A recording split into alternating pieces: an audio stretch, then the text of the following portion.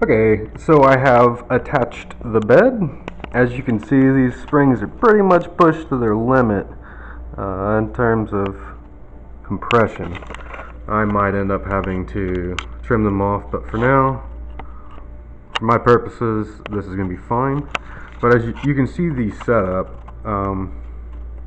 underneath in the rail, it's a lot easier to get the hex heads, but what I ended up doing was taking and running down my lock nut as far as I could, really close, and then you simply take a couple nuts and bind them against each other so that they lock in place, and then you can get a hold on the nut at the bottom if all you have are the hex head bolts.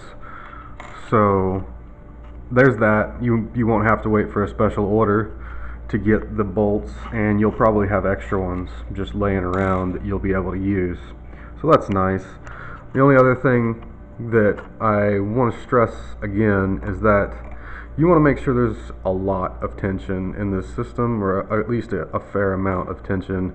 And the reason for that is I'm not using lock washers on top. I'm screwing them tighter and looser all the time. Well, you know, if you're using this a lot, you will. You're going to wear out the lock washer anyways.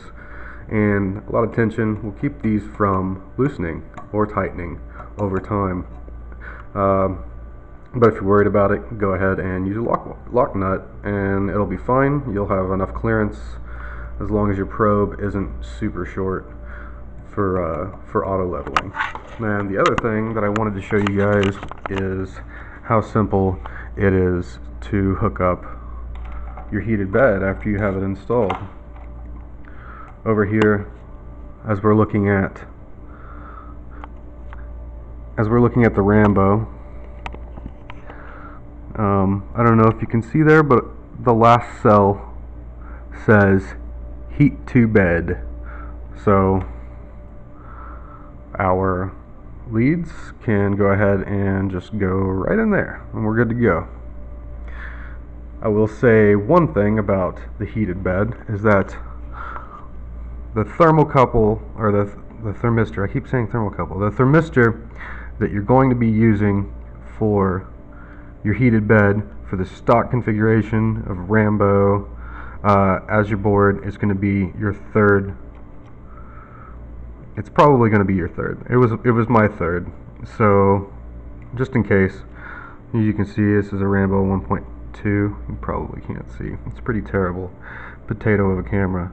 But I'm going to plug those in, and then in the next video I'll go ahead and test them out, and if they work, well, we'll make our first print that doesn't come unstuck from the bed. Alright, hope you liked it.